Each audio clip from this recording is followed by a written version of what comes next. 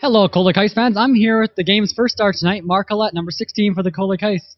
Marc, you had an 8 game without scoring a goal. How's it feel getting the monkey off your back tonight? Feels good. It's been a while.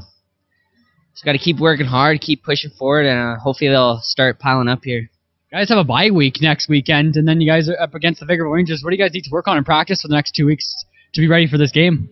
Just got to keep working hard in practice, work on special teams, work on systems, just try to get the team gelling more and making sure we're all playing for each other. Nice.